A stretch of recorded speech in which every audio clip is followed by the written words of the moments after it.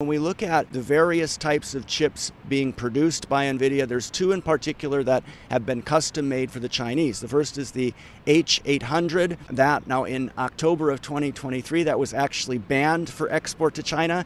And then you have the H20, and now that's not being banned, but it's being rather restricted with these new licensing requirements.